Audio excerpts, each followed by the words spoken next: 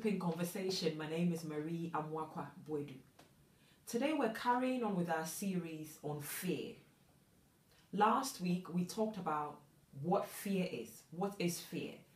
And I went a little bit into details as to what fear is and how it stops us from making progress in our lives. So today we're going to talk about the causes of fear. What are some of the things that causes fear in our lives?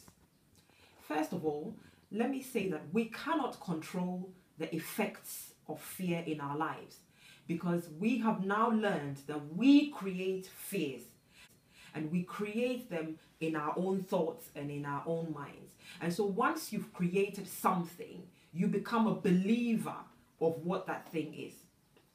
So what are some of the causes of fear? Phobia can cause fear.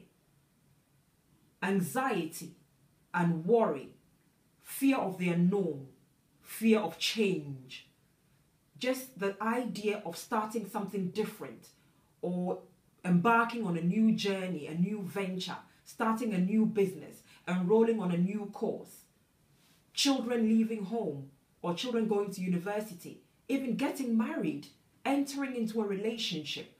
These are things that can cause fear in one's mind.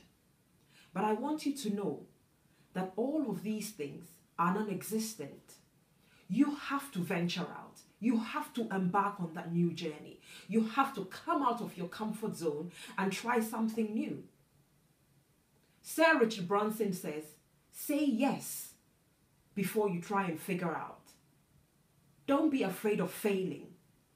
Because if you don't venture out and try something new, something different, enter into that relationship, say yes to that proposal, enroll on that new course, you will not know how far you can go, what potentials and what abilities you have in you.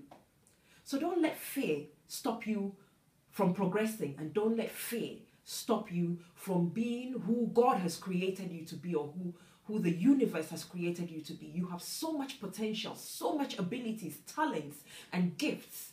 Use them. And don't let fear be a stumbling block. Again, we will carry on next week and we will look at how to overcome, how to overpower fear. Till next week, remain blessed, live in love and in light.